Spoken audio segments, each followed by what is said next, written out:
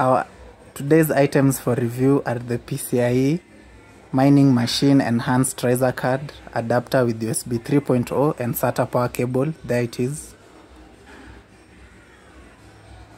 You can see the SATA power cable there and the USB 3.0 there. The next item is the Zotac GeForce GT710 2GB graphics card. There it is. And the final item is the GeForce GTX 1050 Ti 4GB graphics card. There it is.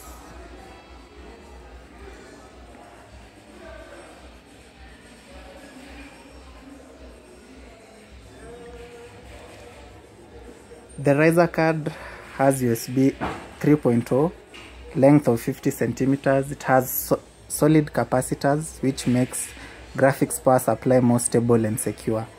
It has SATA 15-pin male to 4-pin power cable to strengthen power supply so that graphics power from the motherboard is independent, to reduce load on the motherboard.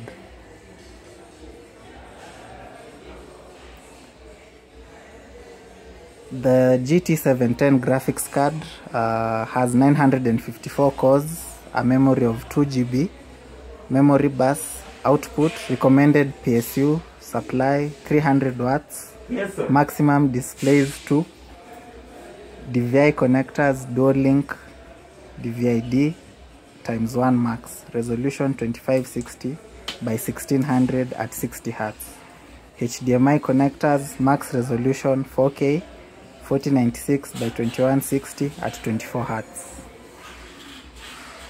And last but not least, the GeForce GTX 1050 Ti 4GB DDR5 RAM,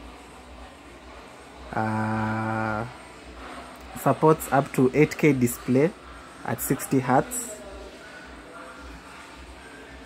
memory of 4GB, memory speed 7008 megahertz. Those are today's items.